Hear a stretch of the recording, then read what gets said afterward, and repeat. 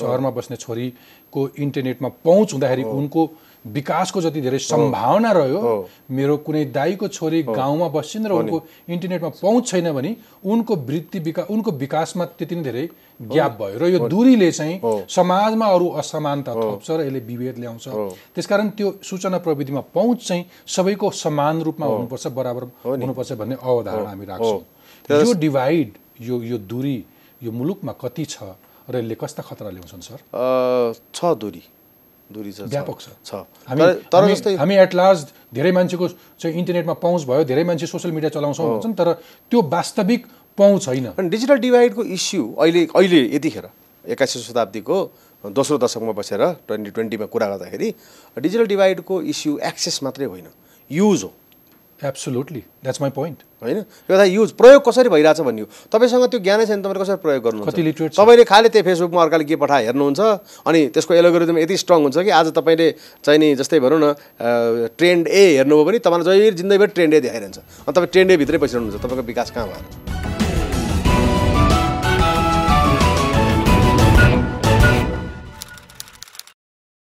अहिले जति धेरै इन्फर्मेसनको नाममा, न्युजको नाममा यति धेरै युट्युब च्यानलहरू चलेका छन् र अनलाइन मिडियाहरू आएका छन् नि, तिनीहरू चाहिँ कति अनुशासित छन्? तिनले सूचना दिनु आफै राम्रो कुरा हो, डेमोक्रेसीमा उसले अपडेट गरिरहेछ र अझ माइनोरिटिजहरूको, सीमान्तकृतहरूको होइन समावेश नभएका मान्छेहरूको, सडकका मान्छेहरूको कुरा ल्याएको छ। भोइसलेसहरूले पनि भोइस पाएको छन्। ठुला मिडिया त जहिले पनि शक्तिवालाहरूको मात्रै हो भनेर एक किसिमको एउटा बुझाइ छ नि। त्यो तपाईँ जस्तो अध्येताले के भन्नुहुन्छ? डेफिनेटली हो। जस्तै त्यो मेन स्ट्रिम मात्रै गर्यो कि त्यसले विकृति पनि ल्यायो? कहिले कहिले कठोर भएर समीक्षा गर्नुपर्छ। होइन, जस्तै तपाईँको विकृति नल्याएको छैन। जस्तै मैले भने नि है, उजा त्यो इन्फर्मेसन ओपन हुँदाखेरि र सबैको हातमा इन्फर्मेसन हुँदाखेरि तपाईँको समाज कस्तो समाज छ त्यो देखिया छ कि हाम्रो समाज केमा इन्जोय गर्छ त्यो देखिया छ। अझै हाम्रो समाज त यसै उटपटाङ कुरामा इन्जोय गर्दो रहेछ नि। त्यही भएर तपाईँले युट्युब खोल्नुभयो भने ट्रेन्डिङ भन्नेमा सारा उटपटाङ चिज देख्नुहुन्छ। सबै समाजको ट्रेन्डिङ मनोरञ्जनात्मक मात्रै छ कि घातक पनि छ? एकदमै घातक छ। मनोरञ्जनात्मक त छैन भन्छु म, इन्फर्मेटिभ पनि छ। त्यो घातलाई चाहिँ नि तपाईँले मनोरञ्जन बनाइरहनु भएको छ। र अहिले हामीले गरेको विधेयक जुनलाई हामीले विवादास्पद भयो भनेर भनिरहेका छौँ, अन्ततः फेरि यस्तै घातक कुराहरूलाई रोक्ने एउटा उद्देश्यले चाहिँ ल्याएको हो। एउटा नियत त त्यो पनि हो, हामीले नि माग गरे गलत इन्टेन्सन भयो भने एउटा गुड इन्टेन्सन त यसलाई कन्ट्रोल गर्न ल्याएको होइन। साइबर ल हुनुपर्छ भनेर त हामीले नै पटक पटक भने हो नि, कसले हुनु पर्दैन भन्छ र? तर मैले तपाईँले म अलिकति त्यसमा जान चाहेँ। तपाईँले भन्नुभएको कुरामा यो अत्यन्तै घातक कुराहरू छन् वास्तवमा त्यहाँ। र चाहिँ कस्तो घातक छ भने देखिने घातक मात्रै छैन, नदेखिने घातक पनि छ। जस्तै सोसाइटीको जुन चाहिँ नि तपाईँको स्ट्याटस कोइस्ट भनौँ न, यथार्थवादी चाहिँ नि जुन विकृति छ त्यसलाई झन् रिइन्डोर्स गर्ने, त्यसलाई झनै एकदम चाहिँ नि तपाईँको ऊ गरेर लिएर जाने, बलियो बनाएर लिएर जाने छ। जस्तै भनौँ न, विभिन्न सीमान्तकृत वर्गको चाहिँ बारेमा आएका टिप्पणीहरूमा झन् आघात पुग्ने गरेर त्यसलाई चाहिँ नि एकपछि अर्को गर्दै गराउन लिएर जाने छ। एउटा पीडितको विषयमा समाचार बनाउने बाहनामा उसलाई अरू पीडा थपिएको छ। हो होइन, जस्तै हाम्रो समाज पितृसत्तात्मक समाज हो होइन। त्यो पाटोबाट तपाईँले हेर्नुभयो भने त यति धेरै अवयवहरूलाई झन् त्यसले रिइन्डोर्स गर्ने काम गरेको छ, खराबीहरूलाई झन् रिइन्डोर्स गर्ने काम गरेको छ। त्यसले गर्दाखेरि डेफिनेटली घातक छ। र यो घातक चिजको सफल शल्यक्रिया त हुनैपर्छ। एउटा त राज्यले कानुन ल्याउन खोज्यो, त्यो मिडियाको दुरुपयोग, इन्फर्मेसन कम्युनिकेसन टेक्नोलोजीमा आएका पछिल्ला टुल्सहरू हामी जति सोसियल नेटवर्किङको फेसबुक लगायतका माध्यमहरू प्रयोग गर्छौँ अथवा अनलाइन चलाएको छौँ अथवा युट्युब चलाएको छौँ, त्यहाँनिर जुन जङ्क अथवा त्यहाँ जुन घातक सामग्रीहरूको फ्लो अचाकली छ त्यसलाई नियन्त्रण गर्न त राज्यले ल्यायो, राज्यको एउटा अप्रोच भयो। एउटा इन्डिभिजुअल, एउटा दर्शक, मेरा दर्शक श्रोताको उसको आफ्नो प्रयत्न चाहिँ के हुन्छ यो गन्जागोलबाट बस्नलाई?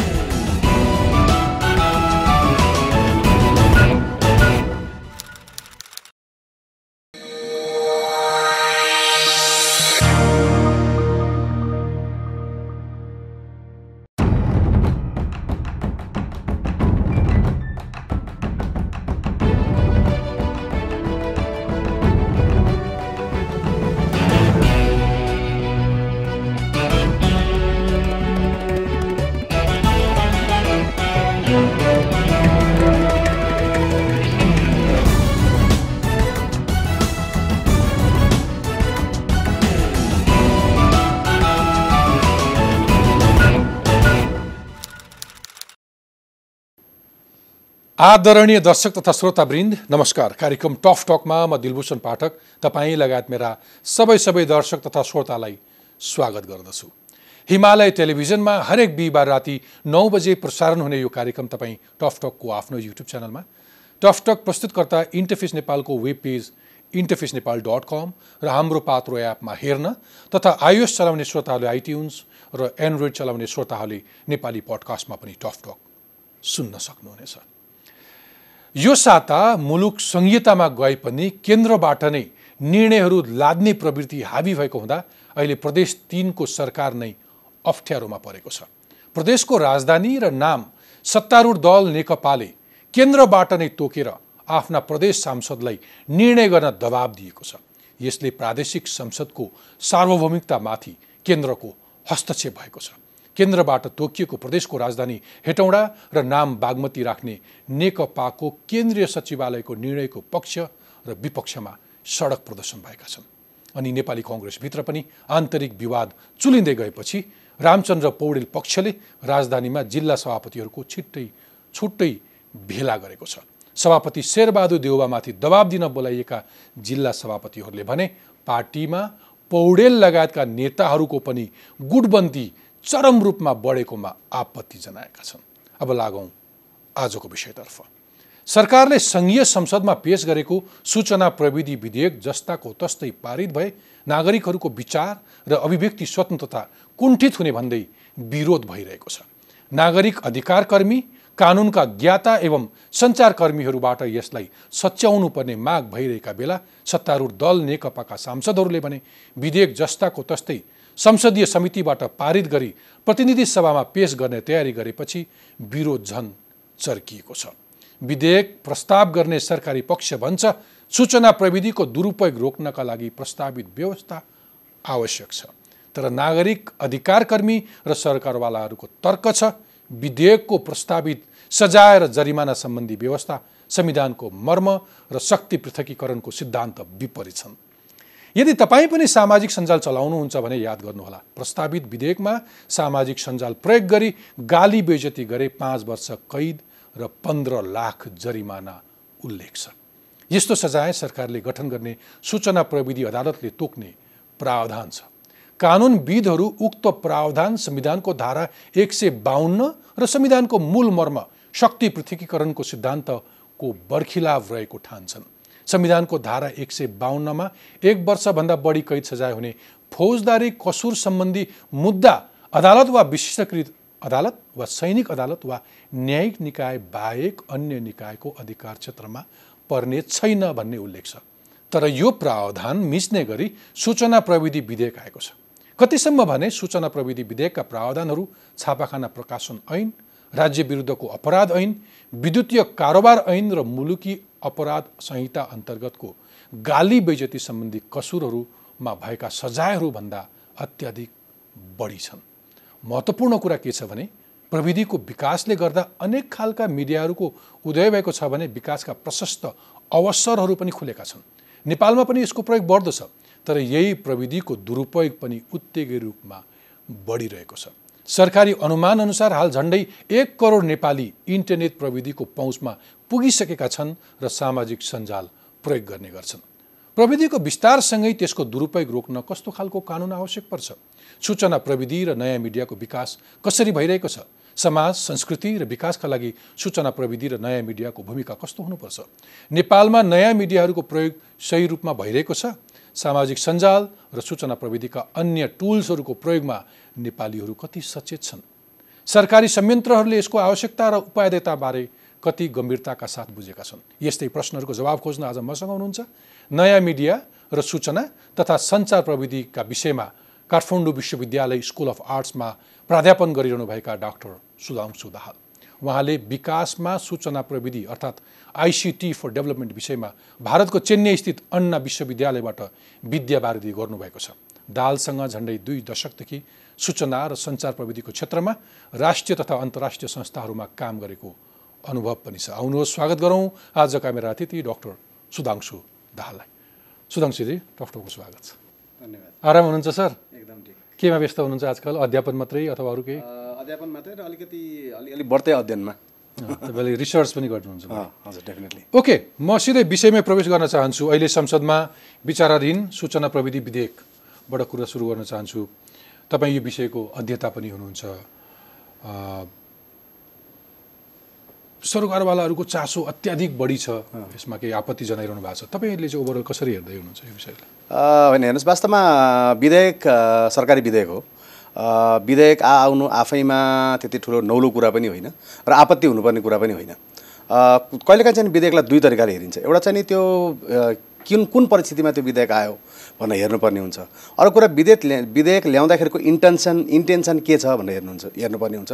र इन्टेन्सन चाहिँ तपाईँले एउटा विधेयकलाई आइसोलेटली हेर्न सक्नुहुन्न। सिरिज अफ विधेयकहरू अथवा सरकारको चाहिँ नि सिरिज अफ कामहरूलाई हेरेर सायद एउटा चाहिँ नि तपाईँले अनुमान लगाउन सक्नुहुन्छ। र अहिले पछिल्लो कालमा आएका चाहिँ नि केही 2-3वटा विधेयकहरू नै यो अभिव्यक्ति स्वतन्त्रतालाई अलिकति सङ्कुचित गर्ने खालका छन्। त्यसले गर्दाखेरि पनि वास्तवमा धेरै चर्चा भइरहेको छ जस्तो लाग्छ मलाई।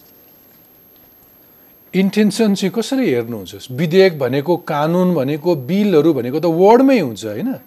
फुल मेजोरिटीको सरकारले उसँग आफ्ना केही वचनहरू हुन्छन् घोषणापत्रमा, चुनावका बेलामा उसले फुल मेजोरिटी लिएर आइसकेपछि त उसका आफ्ना सपना हुन्छन्, आफ्ना योजना हुन्छन्। त्यो काम गर्नको लागि संसदको आफूसँग भएको फुल मेजोरिटीले आफ्नो अनुकूलको कानुन बनाउँछ र अगाडि बढ्छ संविधानभित्र बसेर होइन? अनि भएका कुराहरू कागजमा लेखिया हुन्छन्। यो अक्सर धेरैले सरकारको नियत भनेको चाहिँ के, कस्तो नियत के? तपाईँले भने जस्तै अभिव्यक्ति स्वतन्त्रता अथवा विचारको स्वतन्त्रतामै घाँटी समाउनु खोजे हो? डेफिनेटली त्यही नै देखिन्छ। किन भन्नुहुन्छ भने डेमोक्रेसी भनेको अलिकति करेक्सन गर्न चाहे रुल बाई मेजोरिटी होइन। डेमोक्रेसी चाहिँ नि रुल बाई कन्सेन्सस नै हो। मेजोरिटी त नम्बर्स हो, so that things get smooth in the parliament है। अब किनभने त्यो चिज तपाईँले अन्डरस्ट्यान्ड नगर्ने हो भने त्यो डेमोक्रेसी र अटोक्रेसीमा के फरक भयो? अटोक्रेसीमा एब्सोल्युट किन 2/3 किन मेजोरिटी 100%ै हुन्छ नि होइन? फेरि एकाडेमिक्स मात्रै पनि डेमोक्रेसीको अरू थ्योरिजहरू हेर्न थाल्यो भने त फेरि त्यहाँ शक्तिको, त्यस पछाडि त्यहाँ अरू चाहिँ शक्तिवालाहरूले बढी लाभ लिन सक्ने भन्ने अरू सिद्धान्तहरू पनि छन् होइन? त्यसकारण तपाईँले भनेको all are equals but some are more equals than others भन्छ नि। त्यसले गर्दाखेरि अलिकति बढ्ता इक्वल भएको चाहिँ नि धृष्टता देखिन्छ। जस्तै यो विधेयक मैले ल्याएको छु, यो कानुन मैले बनाएको छु, माने मान नमाने नमान भन्ने अभिव्यक्ति चाहिँ नि त्यो चाहिँ नि इन्टेन्ट त्यो हो, घन्टी त्यहाँ बज्छ होइन? तर यति धेरै छाडा, यति धेरै मनपरीलाई अनि लट्ठी नलाउनु। कसको मनपरी होइन? कसरी डिफाइन गर्नुहुन्छ तपाईँले मनपरी? जस्तै भनौँ न, एउटा इक्जाम्पल दिन चाहेँ मैले। एउटा मांसाहारी समुदाय छ, एउटा सात्विक समुदाय छ। मांसाहारी समुदायको मर्यादा सात्विक समुदायमा लाउनु भयो भने कसरी मिल्ला र सात्विक समुदायको मर्यादा मांसाहारीमा लाउनु भयो भने कसरी मिल्ला? त्यसले गर्दाखेरि मर्यादा इम्पोज गर्ने, मर्यादा लाउने कुरो होइन।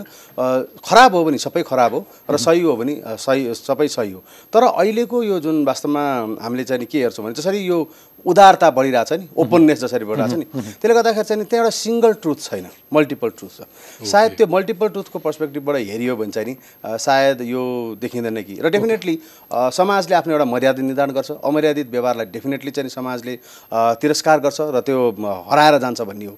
तर अमर्यादा हुनलाई पनि एक्सप्रेसन त हुनु पर्ला नि। ठिक छ, ओके। तपाईँलाई आज मैले निम्ता गर्नुको विशेष कारण छ कि तपाईँले सूचना प्रविधि विकासमा कसरी प्रयोग गर्न सकिन्छ भन्ने विषयमा पिएचडी गर्नुभएको छ। त्यसकारण सूचना र प्रविधिको आवश्यकताको बारेमा अब अथवा विकासमा यसलाई कसरी जोड दिन सकिन्छ, जोड्न मिल्छ, अरू मुलुकले कसरी गरेछन् हामी त्यसमा आउँछौँ। तर पहिले त कानुन नै हो, त्यो सबै बाटो पहिलो खोल्ने कानुनको कुरा हो। तर कानुनमा यति धेरै विमतिहरू आउन थालेपछि तपाईँसँग पहिले कानुन अलिकति केलाउने प्रयत्न गरौँ, अनि यसको विकासमा हामी कसरी जोड्छौँ, त्यो कति ढङ्ग पुऱ्याएर प्रयोग गरेका छौँ होइन, यो कानुन किन आवश्यकता पर्यो भनेर हामी पछि कुरा गर्छौँ। ओके, तपाईँले अघि भने जस्तै पर्टिकुलरली यहाँ यो कानुन चाहिँ ल्याउनुको उद्देश्य अघि तपाईँले विकासमा अथवा सूचना प्रविधिको प्रयोगमा भन्दा पनि केही नियतहरू गलत छ, केही मान्छेहरूलाई नियन्त्रण गर्न ल्याइरहेको छ अथवा आफ्नो एउटा दम्ब देखाइरहेको छ सरकारले भन्दै हुनुहुन्छ। अनि त्यस्तो पोलिटिकल कमेन्टमा म जान्न, म एज अ एकाडेमिक म एकाडेमिक नै कुरा गर्छु।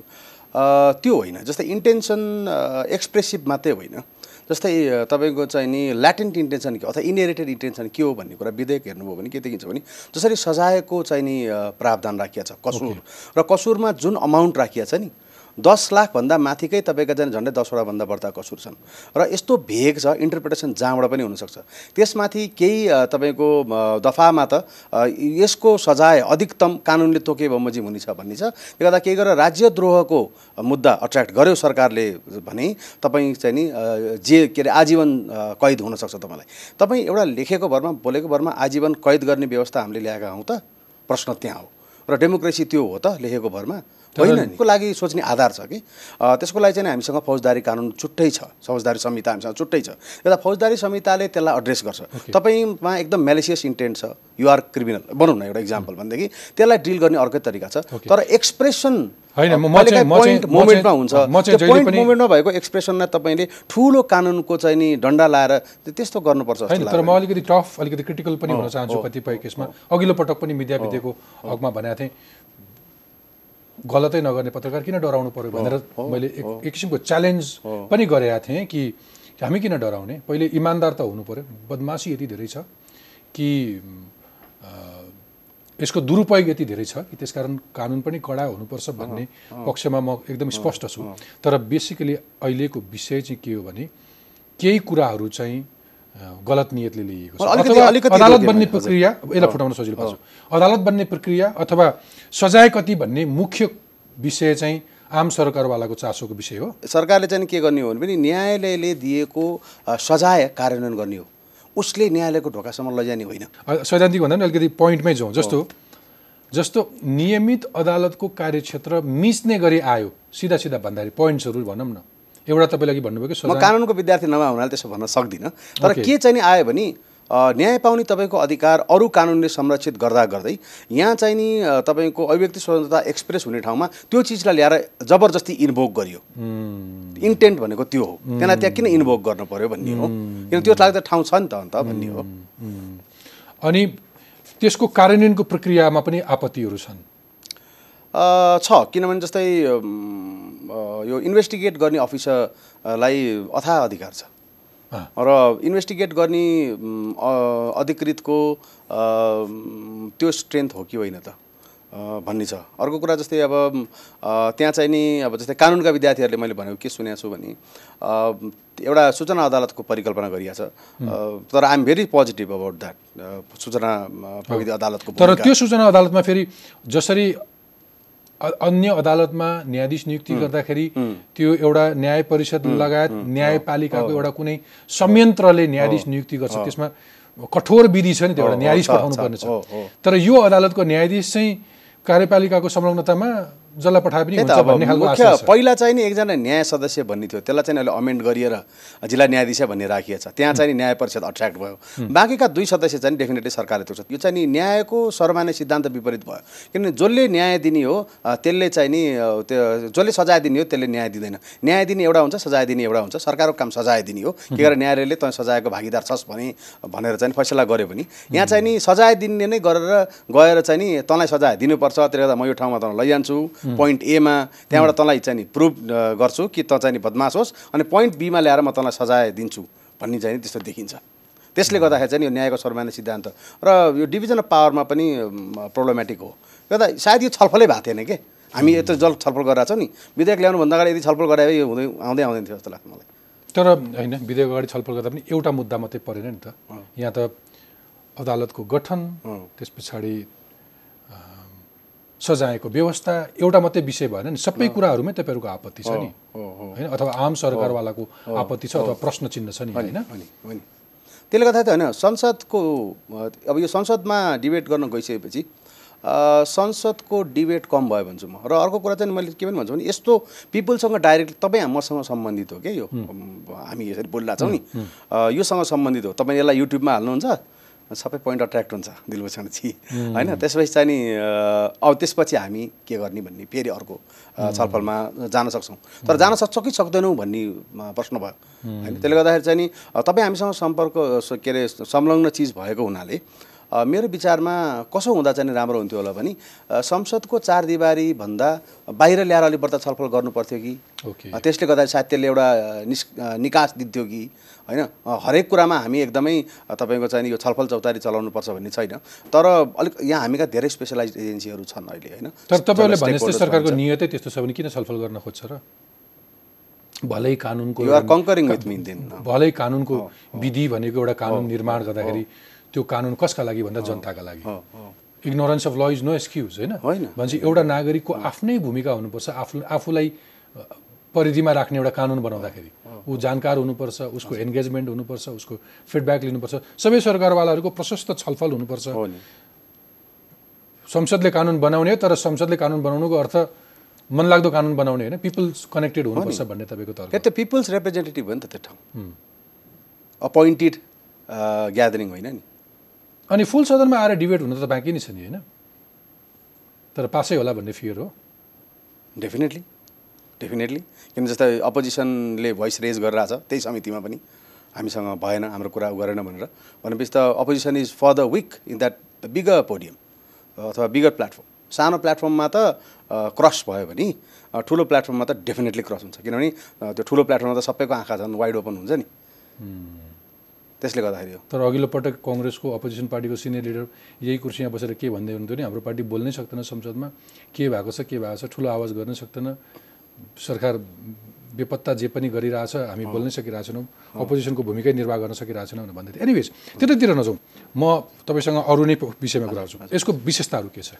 यसको सकारात्मक पक्ष चाहिँ के छ भने नेपालमा डेफिनेटली जस्तै नेपालमा हामीसँग साइबर ल छैन अहिलेसम्म पनि अब इलेक्ट्रोनिक ट्रान्जेक्सन एक्ट 2008 मा जुन ल्याइएको हो त्यो चाहिँ प्योरली फाइनेन्शियल फ्रडुलेन्ट चाहिँ नि केसेसहरूलाई आर्थिक अनियमितता विशेष गरेर चाहिँ यो नयाँ मिडिया अथवा चाहिँ यो इन्टरनेट अथवा चाहिँ यो नयाँ चाहिँ नि टेक्नोलोजी प्रयोग गरेर आइटी भन्न सूचना प्रविधि प्रयोग गरेर चाहिँ नि भएका फाइनेन्शियल चाहिँ नि फ्रड एक्टिभिटीहरूलाई कन्ट्रोल गर्न ल्याएको इलेक्ट्रोनिक ट्रान्जेक्सन एक्टमा टेकेर नन फाइनेन्शियल म्यालेडिज भनौँ न नन फाइनेन्शियल सोसल म्यालेडिज भनौँ न त्यसलाई चाहिँ नि त्यसप्रति चाहिँ यो अट्र्याक्ट गरियो त्यसले गर्दा चाहिँ ठुलो प्रब्लम थियो ठुलो हामीले पनि भोइस रेज गरिरहेको थियौँ इभन क्लासरुममै पनि डिस्कस गर्थ्यौँ छैन भनेर त्यो हिसाबले इट्स भेरी वेलकमिङ यो एटलिस्ट यो चाहिँ एब्सोल्युटली मैले तपाईँलाई सोध्न खोजेको एउटा स्कलर तपाईँ आफै इन्फर्मेसन एन्ड टेक्नोलोजी डेभलपमेन्टमा कसरी प्रयोग गर्ने भने त्यसको पिएचडी स्कलर भएकोले गर्दाखेरि तपाईँले मैले सोध्न के खोजेँ भने यहाँ विरोधको लागि विरोध पनि हुन्छ कति सरकारवालाले आफ्नो एक्जिस्टेन्स देखाउने पनि यतिखेरै हो हैन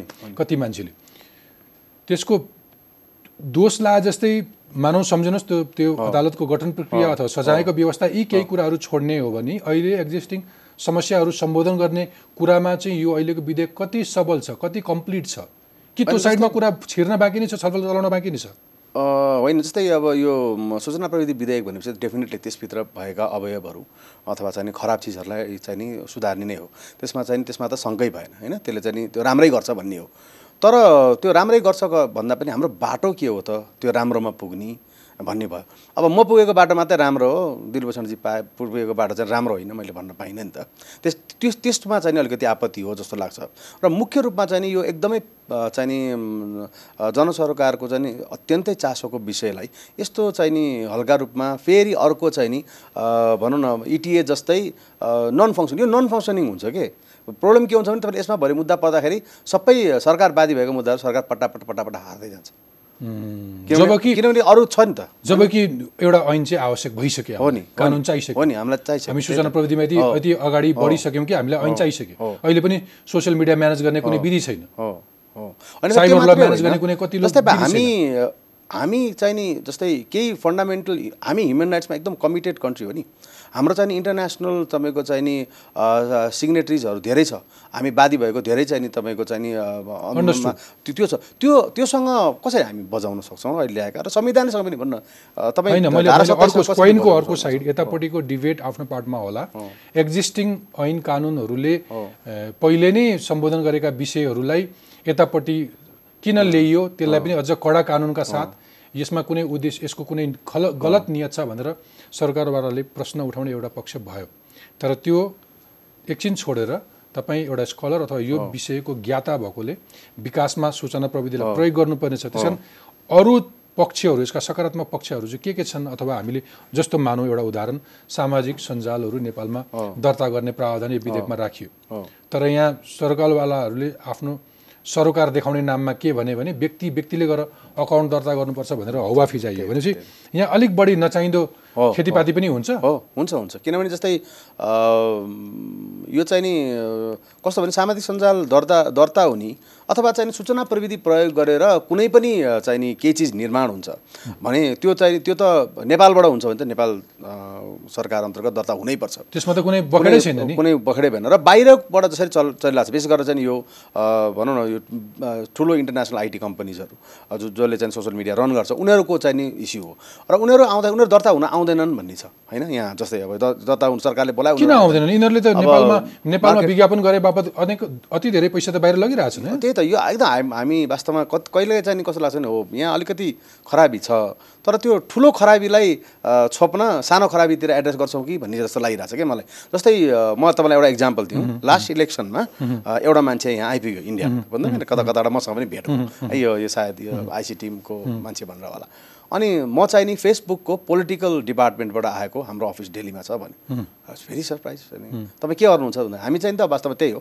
पोलिटिकल चाहिँ नि मेसेजिङको लागि पनि फेसबुक युज हुन्छ र हामी चाहिँ नि त्यो कसरी पोलिटिकल पार्टिजहरूले त्यो प्लेटफर्म युज गर्छ र हामी हाम्रो बिजनेसको लागि आएको म र म चाहिँ यहाँ इलेक्सन कमिसनलाई पनि भेट्दैछु भन्यो अनि उसले इलेक्सन कमिसनलाई भेट्यो बुझ्नु भएन अनि भेटेपछि इलेक्सन कमिसनले त उसलाई चाहिँ जुन हाम्रो चाहिँ नि यो तपाईँको साइलेन्ट टाइम पिरियड हुन्छ इलेक्सनमा त्यो साइलेन्ट टाइम पिरियड तिमीले रेस्पेक्ट गर्नुपर्छ भनेर उसलाई भन्यो उसले मलाई आएर के भने definitely will respect that okay त्यो त दर्ता भयो नि त हो अब यो विधेयक अथवा यसमा हामी अहिले धेरै विवादका कुराहरूमा नकोटौँ त्यसको अलिकति सकारात्मक साइड हेर्न खोजौँ अलिकति मुलुकमा ओभरअल आइसिटीको प्रयोग र प्रभाव हेर्न खोजौँ न हामी विश्वमा जुन हिसाबले सूचना प्रविधिको गति तीव्र छ नि त्यसमा हामी कहाँ छौँ नेपालमा त्यो तीव्र गतिमा कतिपय परिवेशमा हामी सँगसँगै छौँ जस्तै भनौँ न इन्टरनेट प्रयोग गरेर के नयाँ चिज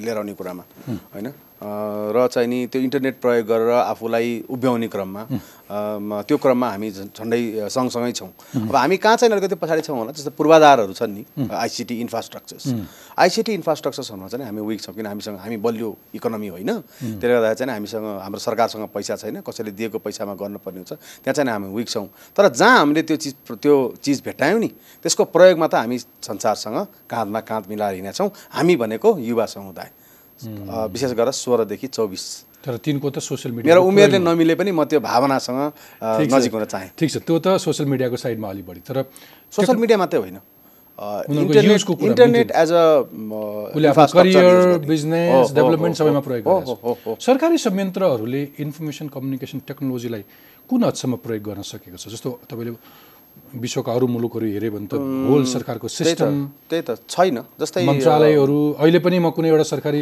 संस्थामा गएँ भने 2 दिन अगाडि पनि एउटा काम गर्नलाई नागरिकताको प्रतिलिपि बुझाउँछु एक हप्तापछि गएँ भने अर्को प्रतिलिपि पठाउँछु त्यो संस्थासँग पनि प्रपर डिजिटलाइज गर्ने डकुमेन्ट गर्ने प्रोसेस त छैन त्यसैले किन त मुलुकमा करोडभन्दा बढी जनसङ्ख्याले चाहिँ इन्टरनेटमा एक्सेस गर्छन् भनेर भनिसकेपछि हो नि त्यति धेरै नागरिकमा चाहिँ इन्टरनेटको पहुँच पुगिसकेको छ भने त्यो आइसिटीलाई किन जोड्न सक्दैन सरकार त्यही त यो के देखिन्छ भने जस्तै एउटा इक्जाम्पल दिउँ यसको चाहिँ अलिकति जस्तै यो राष्ट्रिय सूचना आयोगले चाहिँ नि ओपन गभर्मेन्ट डेटा कसरी चाहिँ फेसिलिटेट हुनसक्छ भनेर चाहिँ एउटा हाई लेभल कमिटी बनायो फर्चुनेटली म पनि त्यसको एउटा मेम्बर थिएँ त्यहाँ चाहिँ नि नेपाल सरकारका प्रायः सबै एकदम पावरफुल मन्त्रालयका सचिवहरू सदस्य हुनुहुन्थ्यो हामीले प्रधानमन्त्रीलाई शेरबहादुर देउवा प्रधानमन्त्री हुँदाखेरि त्यो आयोगको तर्फबाट चाहिँ नि त्यसको प्रतिवेदन पनि बुझायो होइन तत्कालीन आयोगका चाहिँ नि आयुक्त प्रमुख आयुक्तले है र उहाँको टिमले अनि त्यसमा हामीले चाहिँ के भनेको थियो भने किन सरकार चाहिँ जस्तै यत्रो इन्टरनेटको प्रयोग भइरहेछ जस्तै जुन तथ्याङ्क छ सरकारको एकदमै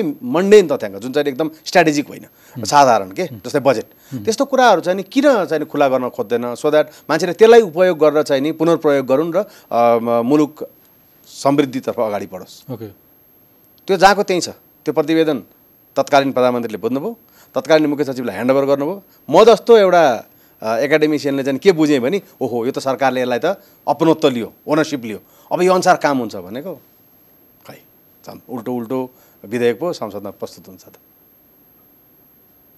होइन त्यो के लिटरेट नभएको अहिलेको डिजिटल मिडिया अथवा इन्फर्मेसन टेक्नोलोजीको अनि त्यसलाई एकदमै त्यसको इम्पोर्टेन्सप्रति इग्नोरेन्ट भयो, एकदमै इग्नोरेन्ट भयो। तर आजको दिनमा सबैभन्दा इम्पोर्टेन्ट टुलै त्यही हो, भेहिकलै त्यही हो नि विकासको लागि। योभन्दा शक्तिशाली भेहिकल बनाउने आधार पनि त्यही नै हो अहिले।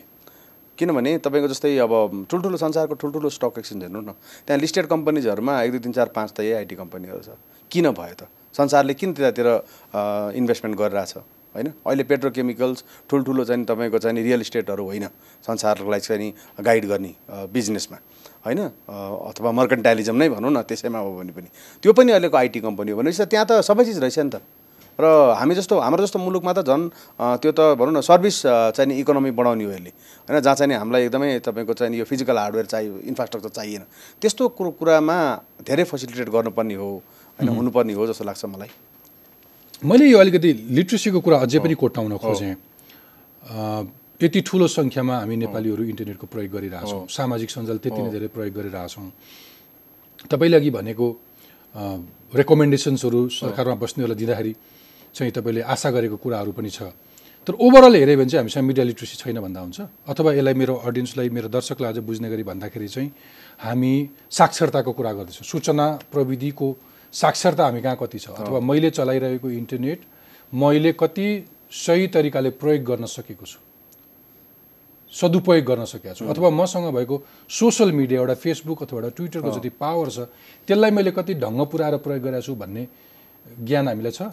इन्फर्मेसन लिटरेटहरू भएकोमा छ। जस्तै भनौँ न, मेरो विश्वविद्यालयमा हामीले त्यो फेसबुकलाई क्लास म्यानेजमेन्ट टुलको रूपमा युज गर्छौँ क्या। भेरी इन्ट्रेस्टिङ है। हामीले फेसबुकमा क्लोज ग्रुप बनाउँछौँ, हरेक क्लासको सारा क्लास म्यानेजमेन्ट त्यहाँबाट हुन्छ। असाइनमेन्ट दिने, असाइनमेन्ट सबमिट गर्ने, किनभने फेसबुकले के फिचर विकासमा काम गर्ने कति संस्थाहरूले त्यो नेटवर्किङ पनि गर्छन्, त्यसरी पनि गरे हुन्छन्। ठिक छ, त्यसले गर्दाखेरि चाहिँ नि भनौँ न, अब त्यो शिक्षा दिने ठाउँमै छौँ नि हामी। फेसबुक नचल अब कहिलेकाहीँ कोही विद्यार्थी त्यो त तपाईँको एउटा विश्वविद्यालयको क्लास भयो, तपाईँ पोस्ट ग्रेजुएट्सहरूलाई पढाउनुहुन्छ होइन, तर होइन अन्डर ग्रेजुएट हो, अन्डर ग्रेजुएट ओके। तर आम मान्छेहरू जसको हातमा फेसबुक अकाउन्ट छ, उसँग इमेल आइडी छैन, हो नि, इन्टरनेट प्रदायक अथवा अरू कसैको टोल छिमेको कसैले एउटा इमेल खोलेर उसको फेसबुक अकाउन्ट खोलिदिएछ तर उसँग इमेल छैन भनेको त्यसको पासवर्ड पनि अरू कोहीसँग छ।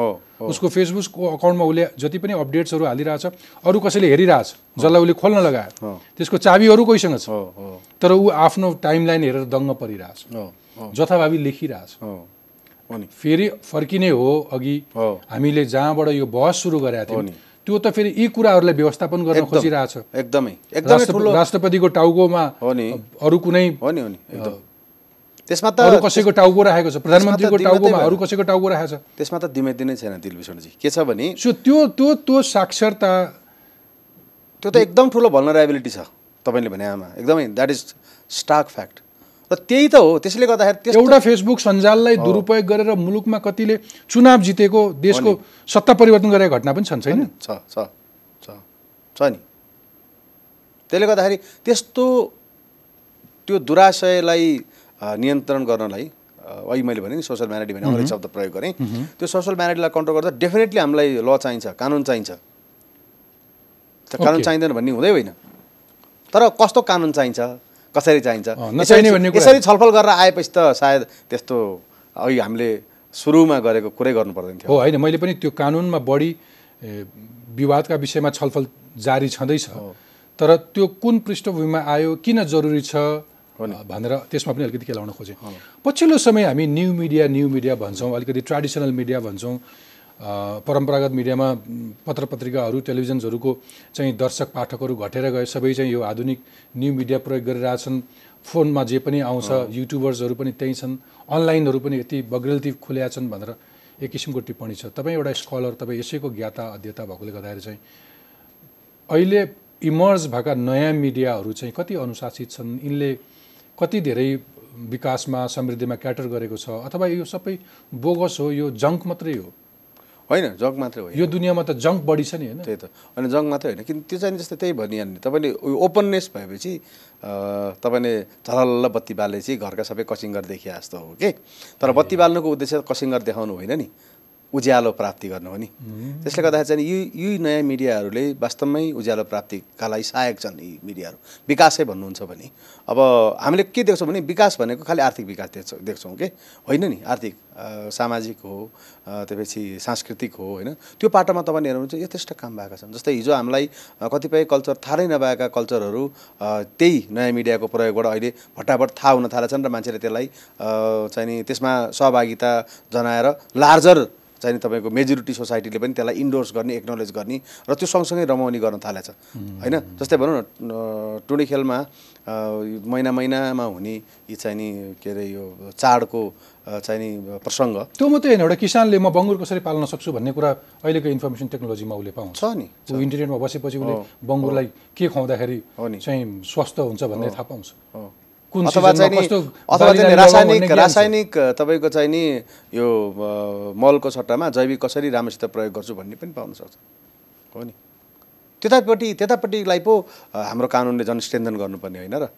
ओके, मैले चाहिँ अझ मिडियामै कुरा गरेँ, सञ्चार क्षेत्रमै एउटा परम्परागत मिडियाहरू, पत्र पत्रिका, रेडियोहरू रहिरहेको अवस्थामा अहिले जति धेरै इन्फर्मेसनको नाममा, न्युजको नाममा यति धेरै युट्युब च्यानलहरू चलेका छन् र अनलाइन मिडियाहरू आएका छन् नि, तिनीहरू चाहिँ कति अनुशासित छन्?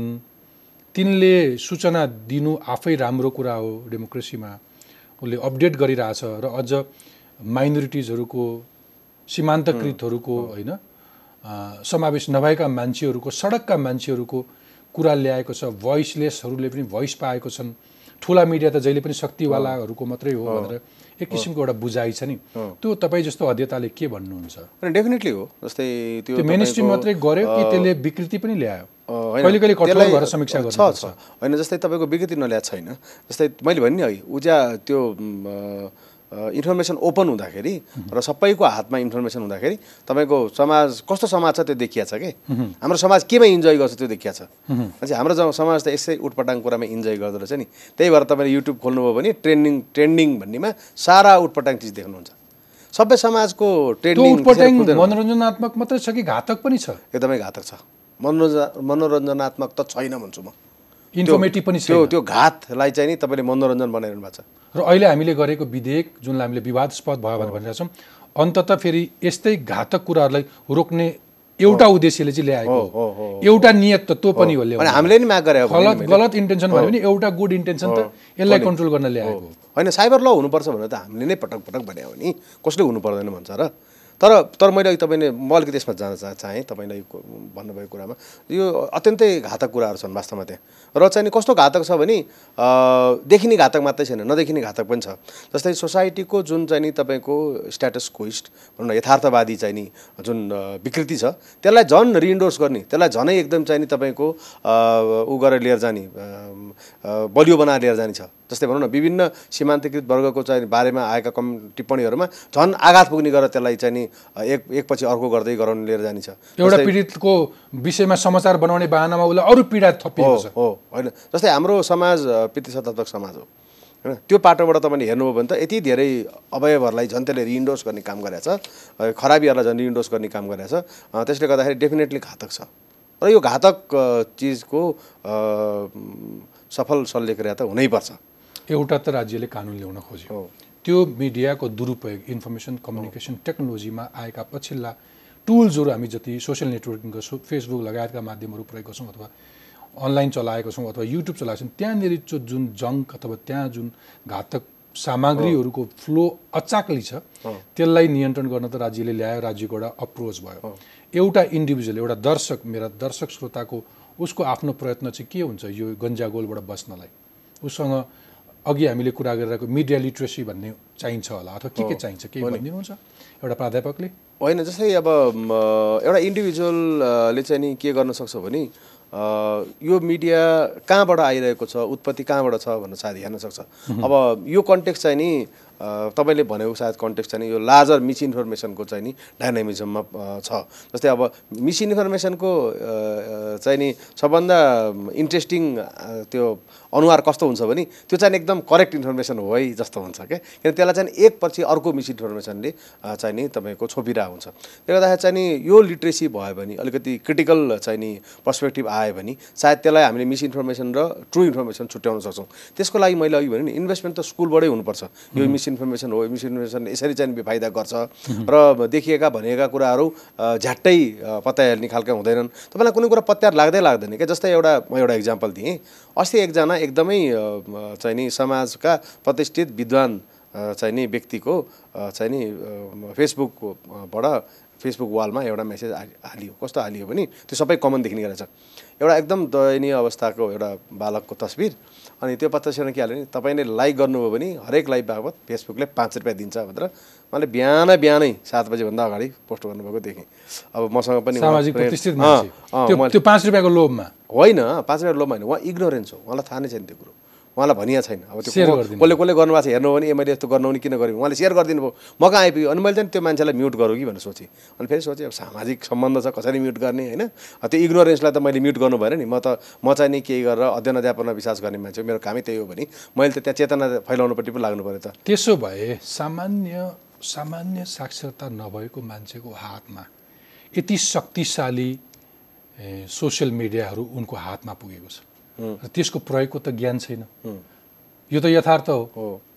एउटा फेसबुक, एउटा ट्विटर हामी यति हल्का रूपमा ल्याएको छौँ। एउटा फेसबुकमा मेरा घरका सबै मान्छेहरूले पढेका नपढेका सबैले त्यो फेसबुक चलाउँदै गर्दा आफ्नो फोटो हाल्दै गर्दा अरूका वालहरूमा चारेर जथाभावी लेख्दै गर्दाखेरि अथवा लाइक र डिसलाइक गर्दै गर्दाखेरि ऊ कति भनरेबिलिटीमा गुज्रिरहेको छ, अरू कति जोखिममा परिरहेछ भन्ने कुरा त उसलाई पत्तै छैन। त्यस कारण पहिलो त यहाँ मिडिया लिट्रेसी, मैले अघिदेखि मिडिया लिट्रेसी अथवा यो प्रविधिको साक्षरता जरुरी छ भनेर अघिदेखि किन कोट्याउन खोजिरहेको छु भने एउटा ऐन कानुन जति आवश्यक छ यसको दुरुपयोग गर्नेहरूलाई तह लगाउन, तर त्योभन्दा पहिले पढाउनु पनि जरुरी छ। एकदम मिडिया लिटरेट पनि बनाउनु छ।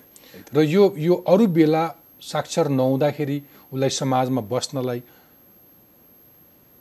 मुद्राहरू पैसाहरू चलाउनलाई, व्यवहार गर्नलाई ज्ञानको अभाव भएर ऊ पछि परे जस्तै हो नि। यो साक्षरता नहुँदाखेरि त ऊ त आपत विपदमै पर्ने स्थिति हुन्छ, प्रगति मात्रै होइन, ऊ जोखिममा पर्न सक्छ। अघि सरकारले भनेको 15 लाख रुपियाँ र वर्षौंको सजायमा पर्न सक्छ होइन। त्यसकारण यो ऐनभन्दा जरुरी चाहिँ साक्षरता रहेछ होइन अहिले चाहिने। सायद प्यारलली जानुपर्छ होला। ऐन पनि हामीसँग, कानुन पनि म डिजिटल डिभाइडको बारेमा अलि पछि कुरा आउँछु। कानुन पनि बलियो हुनु पर्यो, सँगसँगै साक्षरताको अभियान पनि सुरु गर्नु पर्यो के।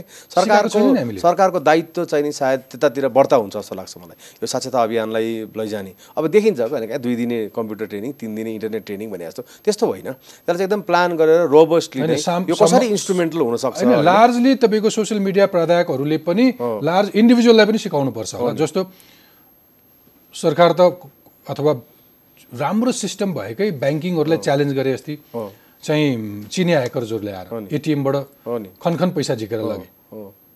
इन्डिभिजुअल्सहरूले पनि यो इन्फर्मेसन टेक्नोलोजीको ज्ञान नभएको कारणले कति एटिएमको उपयुक्त प्रयोग गर्न सक्दा कति पैसा गुमाएका होलान्, कति अनलाइन सपिङमा त्यसै ठगिएका होलान् होइन।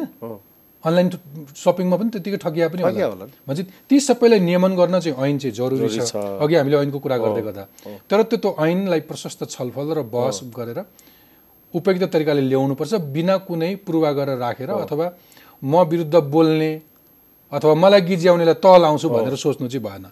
यो हामी कुराको निष्कर्ष त्यसरी निकाल्न सक्छौँ। त्यो मात्रै। जस्तै मैले एउटा अझ एड गर्न चाहेँ, जस्तै के हो भने यो मिडिया एकदम पावरफुल छ। यो पावरफुल मिडिया चाहिँ एकदम इलिटरेट इग्नोरेन्टको हातमा दियो भने त झनै चाहिँ बर्बाद हुन्छ भन्ने मानसिकता पनि लिनु भएन। किनभने जस्तै 17औं शताब्दीमा पत्रिका आउँदा पनि समाजले त्यही भन्थ्यो होइन, टिभी आउँदा पनि त्यही भन्थ्यो, रेडियो आउँदा पनि त्यही भन्थ्यो, टिभी आउँदा पनि त्यही भन्थ्यो, अहिले इन्टरनेट आउँदा पनि त्यही भन्छ। स्कुलै नखोलौँ भने कुनै समयमा त्यही त होइन। त्यसले गर्दा चाहिँ हामीकै पनि थियो नि होइन। त्यसले गर्दाखेरि चाहिँ नि त्यो होइन, तपाईँले भने जस्तै अघि यो इन्फर्मेसन लिट्रेसी चाहिँ नि अहिलेको नम्बर 1 चाहिँ नि लिट्रेसी हो हैन भनेपछि त्यो लिटरेसी नभइकन अरू लिटरेसीहरू फरक पछाडि पर्ने भए के जस्तै तपाईँले एबिसिडी चिन्नलाई पनि यो लिटरेसी चाहिने जस्तो भयो अहिले अथवा एबिसिडीलाई राम्रोसित मिलाएर शब्दमा लेख्ने शब्द मिलाएर हैन सेन्टेन्स बनाउनुलाई ओके अब अर्को अन्तिममा सक्न खोजेको चाहिँ यो साक्षरता सँगसँगै अर्को एउटा ठुलो चुनौती सूचना प्रविधिको विकासमा चाहिँ हामी डिजिटल डिभाइड भन्छौँ जो डिजिटल डिभाइड भनेको सूचना प्रविधिको विकासले फेरि पहिलेको धनी र गरिबमा अर्थका हिसाबले चाहिँ गहिरो खाडल भने जस्तै यहाँनिर पहुँच सूचना र प्रविधिमा पहुँच हुनेहरू र नहुनेहरू बिचमा पनि खाडल छ हैन त्यसैले त्यो सरकारले अघि ऐन ल्याउने कुरा गरेको त त्यो खाडल पनि पूर्ण जरुरी छ हैन एकदमै किन त्यसले चाहिँ झन् भनौँ न यो प्रविधि एकदम अत्यन्तै द्रुत गतिमा परिवर्तन भइरहने प्रविधि हो यो यस्तो द्रुत गतिमा परिवर्तन भइरहने प्रविधि भनेको त्यसमा इन्भेस्टमेन्ट धेरै हाई हुन्छ जोसँग इन्भेस्टमेन्ट गर्ने क्यापेसिटी छ उसले नयाँ नयाँ प्रविधि प्रयोग गर्दै जाने भयो हैन त्यसले गर्दाखेरि त के अरे आर्थिक रूपमा हामी सम्पन्न छैनौँ जो सम्पन्न छैन भने त्यो त त्यसको पछाडि नै रहने भयो जहिले पनि र झन्झन चाहिँ नि तपाईँको त्यो खाडल चाहिँ नि यो उसले डिजिटल डिभाइडको खाडल भनौँ यो त झन्झन बढ्दै जाने भयो त्यसले गर्दाखेरि त्यतातिर पनि एड्रेस गर्नुपर्ने त्यतातिर पनि कानुनको चाहिँ नि आवश्यक उदाहरण कति मैले राम्रोसँग दिन सकेँ मेरो दर्शकहरूले बुझ्नु डिजिटल डिभाइड भनेको चाहिँ अथवा सूचना प्रविधिको दूरी भनेको चाहिँ के भने जस्तो मेरो छोरी मेरो सहरमा बस्ने छोरीको इन्टरनेटमा पहुँच हुँदाखेरि उनको विकासको जति धेरै सम्भावना रह्यो मेरो कुनै दाइको छोरी गाउँमा बस्छिन् र उनको इन्टरनेटमा पहुँच छैन भने उनको विकासमा त्यति नै धेरै ग्याप भयो र यो दूरीले चाहिँ समाजमा अरू असमानता थप्छ र यसले विभेद ल्याउँछ त्यसकारण त्यो सूचना प्रविधिमा पहुँच चाहिँ सबैको समान रूपमा हुनुपर्छ बराबर हुनुपर्छ भन्ने अवधारणा हामी राख्छौँ यो डिभाइड यो दूरी यो मुलुकमा कति छ र यसले कस्ता खतरा ल्याउँछन् सर छ दूरी छ व्यापक छ तर हामी एट लार्ज धेरै मान्छेको चाहिँ इन्टरनेटमा पहुँच भयो धेरै मान्छे सोसियल मिडिया चलाउँछौँ भन्छन् तर त्यो वास्तविक पहुँच छैन अनि डिजिटल डिभाइडको इस्यु अहिले यतिखेर 21औं शताब्दीको दोस्रो दशकमा बसेर 2020 मा कुरा गर्दाखेरि डिजिटल डिभाइडको इस्यु एक्सेस मात्रै होइन युज हो एब्सोल्युटली द्याट्स माई पोइन्ट हैन यो युज प्रयोग कसरी भइरहेछ भन्ने हो तपाईसँग त्यो ज्ञानै छैन तपाईले कसरी प्रयोग गर्नुहुन्छ कति लिटरेट तपाईले खाली त्यही फेसबुकमा अर्काले के पठाए हेर्नुहुन्छ अनि त्यसको एल्गोरिदम यति स्ट्रङ हुन्छ कि आज तपाईले चाहिँ नि जस्तै भनौँ न ट्रेन्ड ए हेर्नुभयो भने तपाईलाई जहिले जिन्दगीभर ट्रेन्ड ए देखाइरहन्छ अनि तपाईँ ट्रेन्ड ए भित्रै बसिरहनुहुन्छ तपाईँको विकास कहाँ भएर हैन त्यसले गर्दाखेरि चाहिँ त्यस्तो झन् यो त झनै तपाईँको चाहिँ नि तपाईँलाई यो एउटा साँगुरो घेराभित्र पार्ने क्षमता झन् धेरै छ यसमा त्यसमाथि उसलाई एक्सप्लोइट पनि गर्न सक्ने भयो उसको सर्फिङको हिस्ट्री हेरेर उसलाई त अरू उसको होराइजनै ठुलो भएन नि त्यसले गर्दा चाहिँ उ त झनै कन्स्टेन्ट हुन गयो त्यस्तो बेलामा त एक्सप्लोइटरहरूले उसलाई चाहिँ नि धेरै ठुलो मिसयुज गर्न सक्ने भयो स्मार्ट मार्केटिङ गर्नेहरूले त्यही त भइरहेछ नि कुनै एउटा पोइन्टमा स्मार्ट पोलिटिसियन्सहरूले हो हैन यहाँ त के सुनिएको छ भने जस्तै त्यो लटरी भन्ने आयो नि नाइजेरियन स्क्याम त्यसमा चाहिँ हाम्रै यहाँ कतिपय व्यापारीहरू चाहिँ नि दुबई गएर फसेका छन् भन्ने कुरा सुनिन्छ बजारमा घरका कसै मान्छेले सुटुक्क नभनिकन गएका छन् पैसा उठाउन अनि उता जाँदाखेरि चाहिँ उल्टो सबै लुटिएर चाहिँ नि हार गुहार गरेर मागेर फर्किनु पर्यो ओके सर अब हामीले यो यति लामो छलफल गऱ्यौँ कि सरकारले ल्याउन खोजेको एउटा विधेयक त्यस पछाडि विकासमा सूचना प्रविधिको आवश्यकता त्यस पछाडि मिडिया लिटरेसी र डिजिटल डिभाइड यति धेरै कुरा गरिसकेपछि र तपाईँको आफ्नो पिएचडी थेसिस चाहिँ विकासमा सूचना प्रविधिको विषय भइसकेका कारणले जाँदा जाँदै म तपाईँलाई 1 मिनट समय दिन्छु मैले केही छुटाएँ भने आजको सन्दर्भमा विकासका लागि सूचना प्रविधि हामी कसरी जोड्न सक्छौँ अथवा तपाईँको सुझाव के छ अनि सबभन्दा ठुलो कुरा त हामीले यो हाम्रो विकासका हरेक पक्षमा यो सूचना प्रविधिको चाहिँ नि उच्चतम प्रयोग हुन सक्छ भन्ने कुरालाई इन्टरलाइज गर्नु पर्यो प्लानर्सहरूले हैन एग्रेसिभली अगाडि बढ्नु पर्यो सरकारले एकदमै चाहिँ नि विश्व धेरै अगाडिको पुगिसकेको छ त्यो कन्सल्टेसनमा जानु पर्यो र जस्तै युजको कुरामा नि हाम्रो युथलाई सिकाइरहनु पर्ने छैन के यसरी प्रयोग गर भनेर तपाईले खाली सर्टेन प्लेटफर्महरू क्रिएट गरेर सर्टेन इन्फ्रास्ट्रक्चरल जुन चाहिँ नि प्रोभिजन हो त्यति मात्रै गर्दै नि पुग्ने छ अहिले र म्यासिभली इन्भेस्टमेन्ट गर्नु पर्यो र अध्ययन अनुसन्धान गर्नु पर्यो अब हामी विश्वविद्यालयमा छौँ अध्ययन अनुसन्धान गर्न खर्च लाग्छ हैन त्यो हामी कहाँबाट त्यो कहाँबाट ल्याउने खर्च भन्ने नै ठुलो चाहिँ विश्वविद्यालय आफूमा सम्पन्न छैन त्यो खर्च जेनेरेट गर्नलाई अब सरकारले चाहिँ नि सहयोग गर्नु पर्यो र सरकारले चाहिँ नि सायद यो पाटोबाट चाहिँ नि अगाडि बढ्यो भने सायद यी सबै चाहिँ नि अप्ठ्याराहरूका सही निष्कर्ष निस्किन्छन् जस्तो लाग्छ मलाई काठमाडौँको विद्यालय र काठमाडौँको विद्यालय अथवा काठमाडौँ विश्वविद्यालयका विद्यार्थीले मात्रै किन सोसियल मिडिया युज गरेर होमवर्क अथवा क्लासरुमको असाइनमेन्ट गर्न पाउने देशभरिका विद्यार्थीले पनि त्यसरी टेक्नोलोजी युज गरेर आफ्नो होमवर्क असाइनमेन्ट घरमा गर्न पाए भने पाउनु पर्यो नि राज्यले त त्यसलाई त ग्यारेन्टी नै गर्नु पर्यो एक्ज्याक्टली हैन हैन सायद त्यही नै होला सबभन्दा ठुलो आजको। हुन्छ सर, मिडिया लिट्रेसी बढाउन अथवा डिजिटल डिभाइड घटाउन तपाईँले दिनुभएको सुझाव अथवा आजको महत्त्वपूर्ण समय र विचारका लागि धेरै धेरै धन्यवाद। मलाई पनि यो मौका दिनुभयो, धेरै धेरै धन्यवाद।